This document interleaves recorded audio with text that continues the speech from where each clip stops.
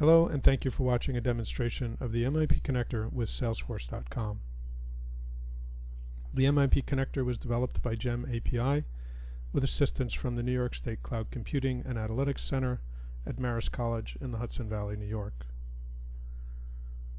Although this demonstration will show you how the MIP connector moves payments received in Salesforce.com to an MIP fund accounting package, the MIP connector is a universal tool and able to connect other best-of-breed platforms to the MIP fund accounting platform.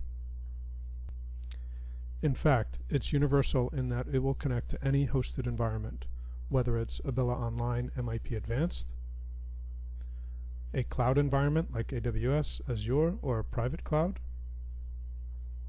or your own internal network in your own facilities.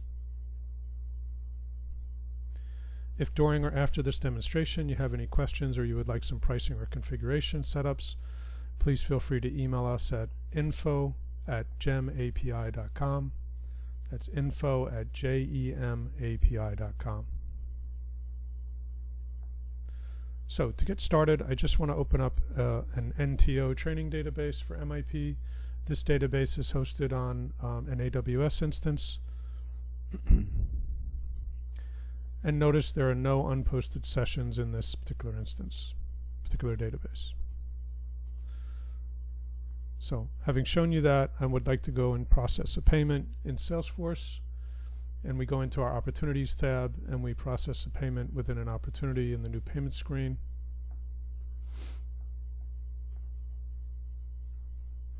For $1,100.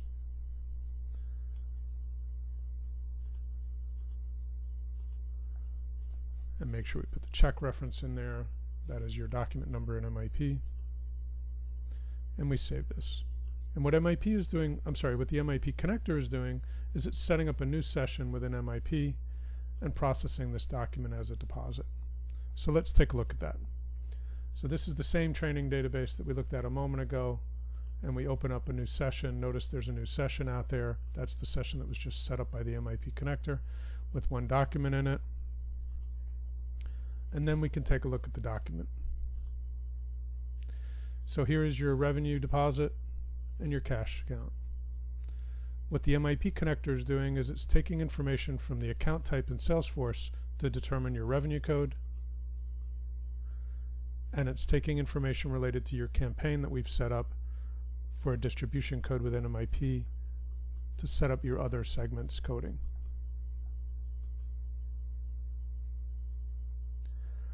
So I'm going to go ahead and close this and process a second payment through Salesforce.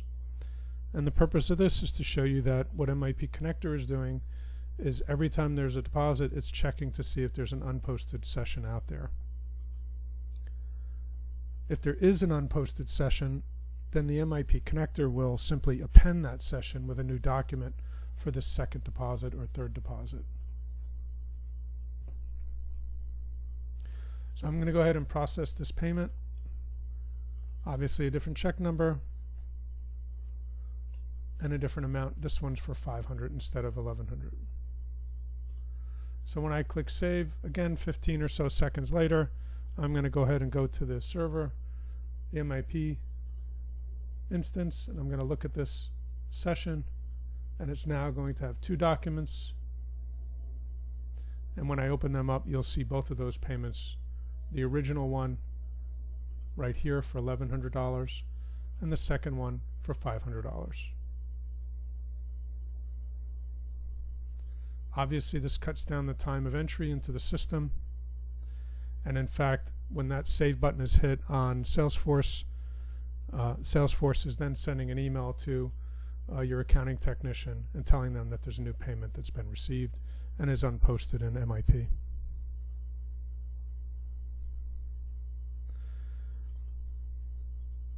Again, the MIP connector is a universal tool. If you have any questions related to other tools, other best-of-breed tools that it may attach to, please feel free to email us.